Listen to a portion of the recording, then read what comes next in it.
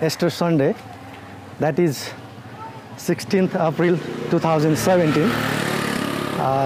There was a mass gathering, a program organized by our organization, and when we finished our program at 5 p.m. I came to my office and took my bicycle and headed to my house. It was almost 7:30 p.m.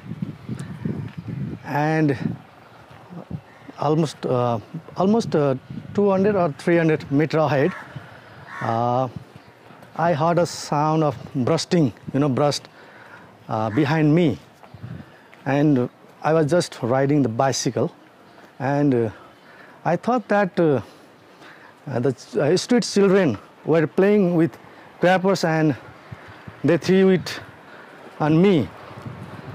So I ignored it and keep on driving, and going almost 20 to 30 meters ahead, I stopped my bike and see there if my bike was punctured, but I found that my bike was okay. And I again start to ride my bicycle, and I reached in English service, church service nearby my house, and I was feeling a little bit pain in my left waist, and while sitting there for 10 to 15 minutes, I felt something wet in my waist, so I said my friend to see here, and when he see there, he was shocked. It was blood. That is the place, and from there this road goes to east side, and that was the place, exact place. I was entered in operation hall, and by the grace of God, the doctors were successful to remove the bullet from my body after the hard work of three hours. It is communal violence because day after my incident, the same group, I think, burned the vehicles of Catholic Church, Assumption Church. The majority group always wants to suppress us, and they want to discourage us. 2 days after, our office organized a press meet.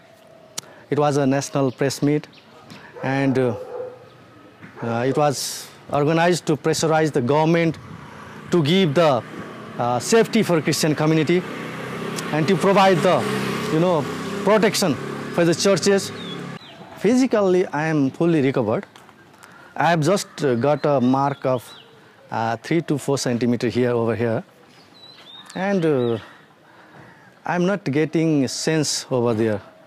It is senseless. Maybe the brain nervous that may be disconnected, and I think it will be healed in coming days. I hope so. The God will heal this wound very soon, and I don't have any complication with my wound, but psychologically I'm little bit disturbed. When I walk in the street alone, if somebody came behind me, I'll be shocked. And I have to turn and look, who is he? Why he's coming? But I'm an optimistic person, so I think the God will make me free of that psychological fear also.